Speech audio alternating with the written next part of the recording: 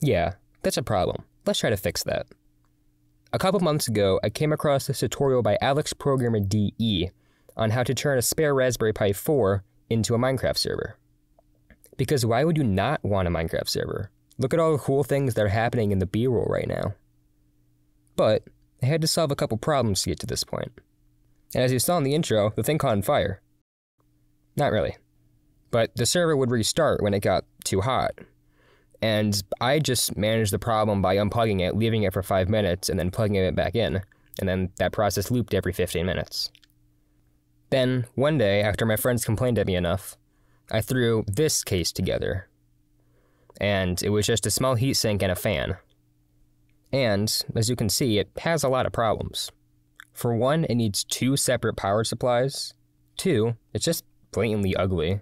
And 3, it's probably not that much of a risk, but having cardboard near something that could get potentially hot isn't probably the best idea. So, I sat down one day and decided I was going to solve this problem. As you can see right now, I went through a ton of design iterations. Some involving Arduinos turning on fans and logging the data in SD cards and stuff like that. One of them, which I was only semi-serious about, was to strap these giant, huge fans onto them and just have them blow all the time. But luckily, due to some flooding, one of my grandma's old computers got destroyed.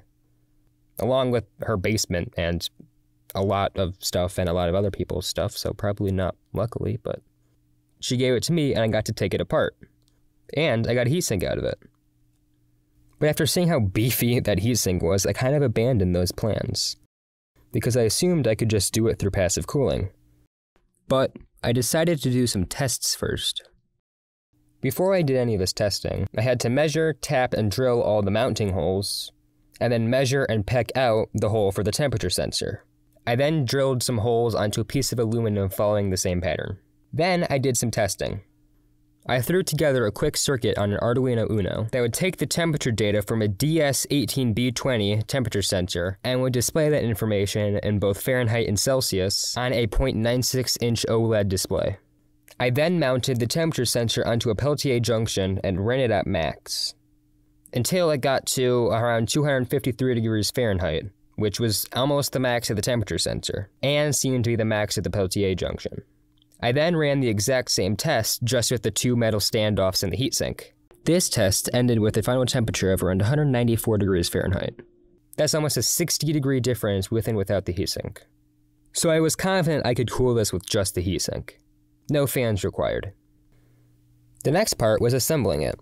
I've never used thermal components or anything like this before, so it was a fun new learning experience. The first thing I did is put some thermal paste onto the CPU of the Raspberry Pi. Then I built up the standoffs and put on the heatsink, putting thermal paste in between each junction. Then I panicked because I thought the thermal paste was going to fall off, and quickly threaded the screws and attached the Pi to the heatsink. I first over-tightened it, bending the board, and then I under-tightened it a little bit. Tested it to make sure I could still put in the temperature sensor, and everything went great and smoothly.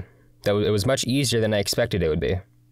I could have probably done a better job cleaning up the junctions, but for my first time I think it was pretty good. Now, on to the disappointing part of this project. As you can see right now, there's kind of these 4 modules or programs. There's the Balena Archon, SCP, the actual monitor of what's going on, and then the really annoying Wi-Fi Connect, which fails to connect to the Wi-Fi constantly for some reason, even though it is connected. I had originally planned to make another one of those that would just broadcast out the temperature every 30 seconds or something. And that's why I had originally drilled that hole. I totally forgot that the Pi had a built-in temperature sensor. But I spent a lot of time and I could just not figure out how to do it. But I guess I don't even really need to monitor the temperature because I know it's going to be running fine. I'm a professional coder who can't figure this out. Given I only gave it like an hour of trying to figure it out. And the final optimization I did is plug it into Ethernet. So, this was a pretty fun project. It was a pretty easy project. The editing has taken longer than both the planning and designing and building process. But definitely check out Alex Programmer DE's tutorial on how to do this. I would definitely recommend making a server. It's fun.